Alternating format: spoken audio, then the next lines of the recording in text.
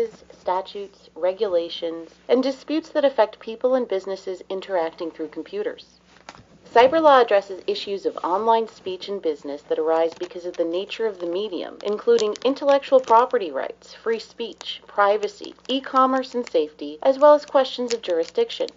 CyberLaw encompasses a wide variety of federal, state, and local laws and regulations in the United States, along with international treaties and laws of other countries.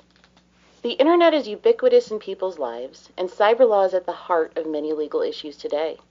CyberLaw intersects with many other areas of the law, including torts, contracts, intellectual property, and criminal law.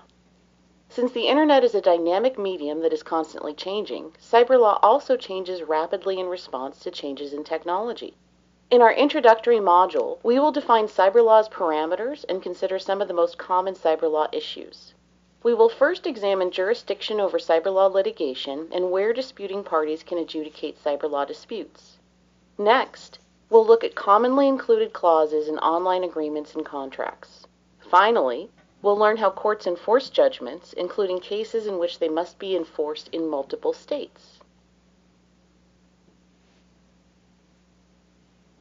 Jurisdiction. Jurisdiction is the initial question in any lawsuit. It's a question of whether a court has the power to hear a dispute and resolve it. The first type of jurisdiction is subject matter jurisdiction, or jurisdiction over the nature of the case. Subject matter jurisdiction is the extent to which a court can rule on the conduct of people or the status of things. For example, federal district courts have exclusive jurisdiction to decide patent infringement cases, including business method patents for software companies.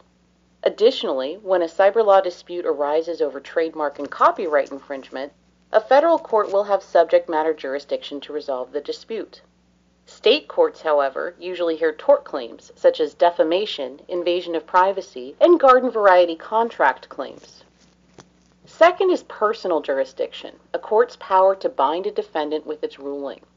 Personal jurisdiction involves a defendant's personal rights and/or property interests, such as determining who owns a parcel of real estate, and is an oft-litigated concern in CyberLaw cases involving websites and e-commerce.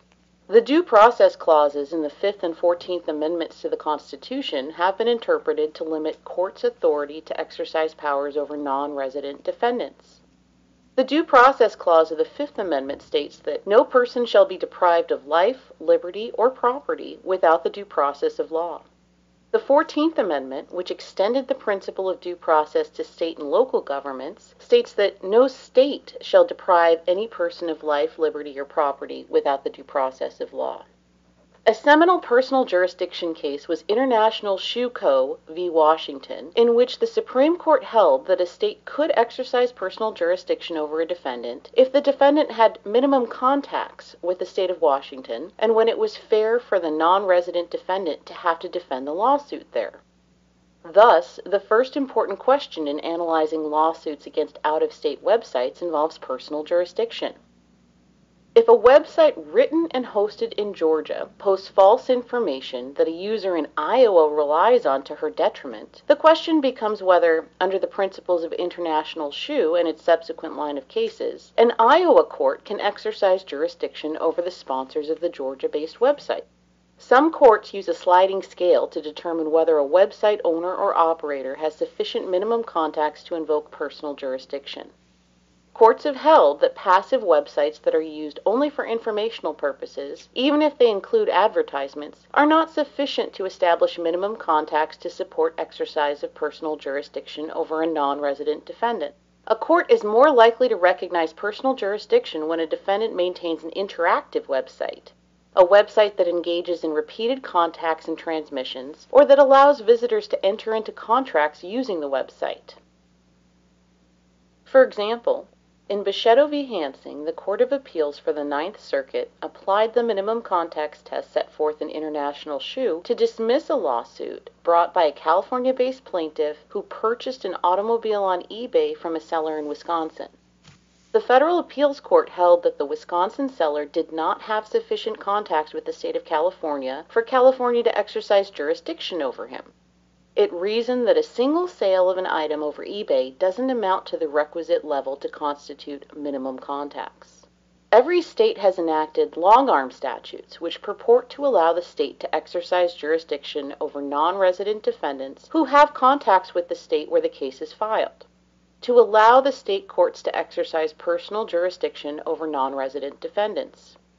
For example, South Carolina long-arm statutes provide that a court in South Carolina may exercise personal jurisdiction over a person who acts directly or by an agent as to a cause of action arising from the persons transacting any business in this state.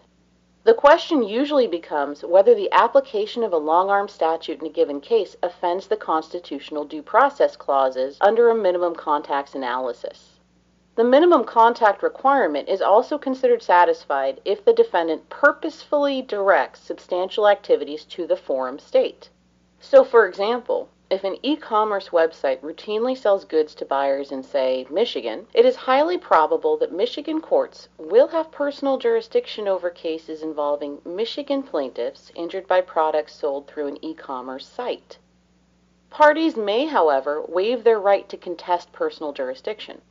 A waiver is the voluntary relinquishment or abandonment of a legal right or advantage. A person may consent to personal jurisdiction expressly or by implication. For example, parties may sign an agreement in which they both consent to personal jurisdiction in a given state. Moreover, even when a valid personal jurisdiction defense exists, a party can implicitly waive the defense by failing to raise it in a timely fashion.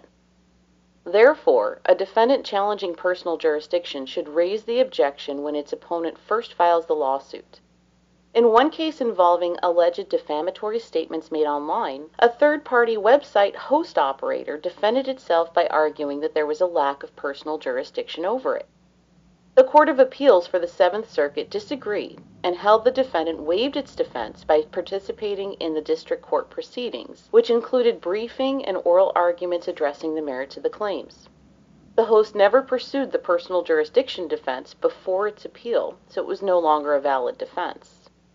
If a defendant wants to participate in the lawsuit and avoid a default judgment, but still preserve a potential challenge based on personal jurisdiction, it can make a special appearance in which it appears solely to challenge the personal jurisdiction of the court. If the court finds there is jurisdiction and the case subsequently goes forward, the defendant will thus have preserved the issue for appeal. Become a cybersecurity professional